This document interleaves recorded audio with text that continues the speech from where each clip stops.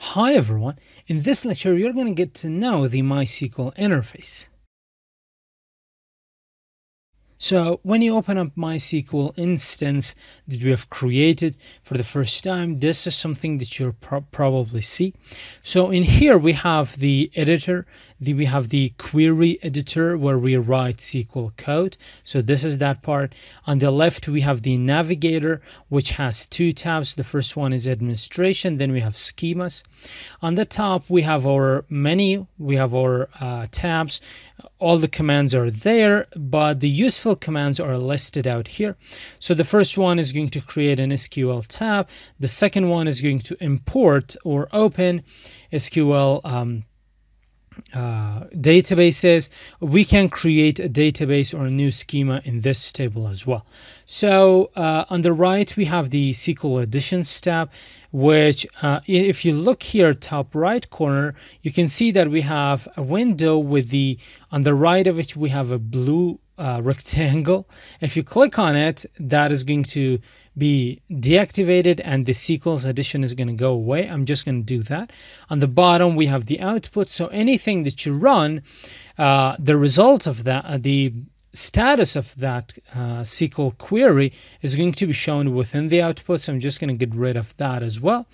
And in the administration, we basically perform some administrative works, like we can find the server status, we can start a server, we can shut down a server. So if you click here, this is going to give us the server status, and this is the host Muslim Hilali, socket, port, and all the information that we need.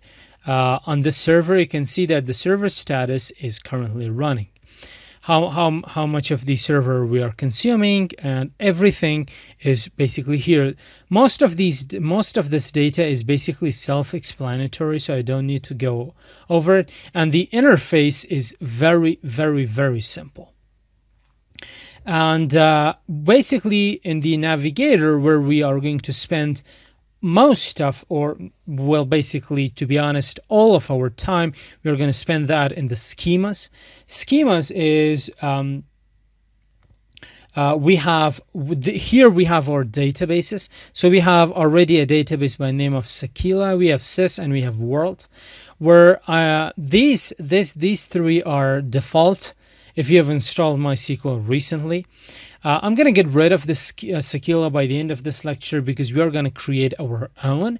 And I'm not going to show you how you can create database. That is towards the end of this course, but I'm just going to give you the code so you can create it, so you can work with it.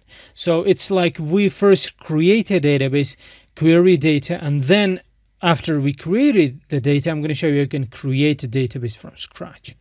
So if you click here on this icon, you can see that there are four components to the Sakila database. We have tables, which contains our data. We have views, which are similar to tables, but they're used to combine data from multiple tables.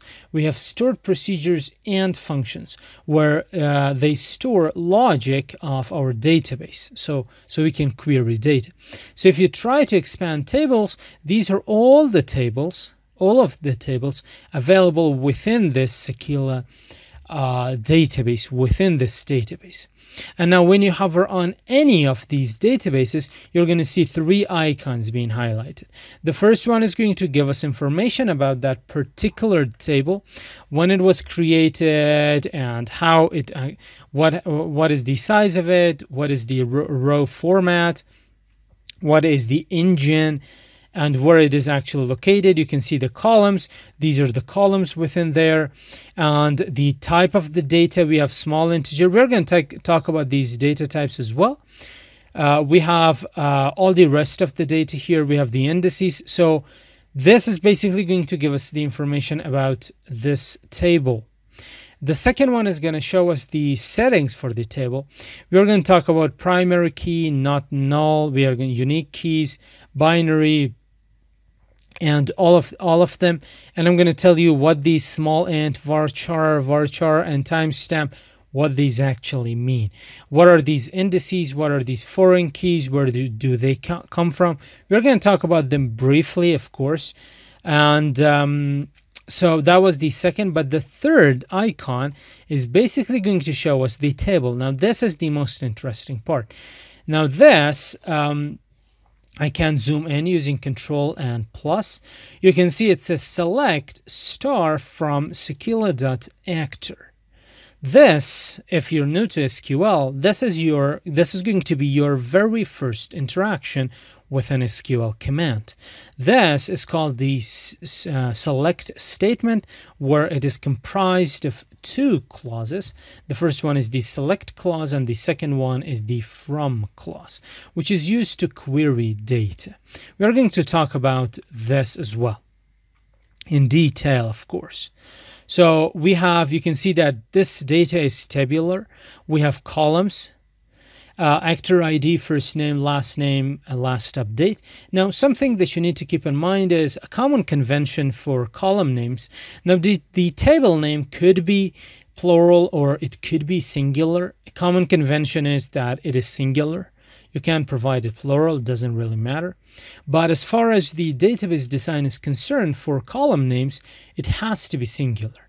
That is the common convention. That is, you're going to see that in job interviews, whenever they ask you a question about this, you need to say that it is a best practice to provide singular column names. This is a common convention. And each data or values within a column, they represent the same data. So first name, starting from top all the way to bottom, you're not going to see numbers. You're just going to see first names. Same with last names, you're going to see textual data, and then you're going to see timestamp. So this is our very first table, and this table is named actors. As you can see, the name of actor, the name of the table is right here. And using the SQL command, we can get this table. So we can also delete a database. So before actually ending this lecture, what I would like to do is I'm just going to go ahead and I'm going to delete this database. So I'm just going to right click on it and I'm going to say drop schema. And if you say drop now, there you go. The Sequila database has been dropped or it has been deleted.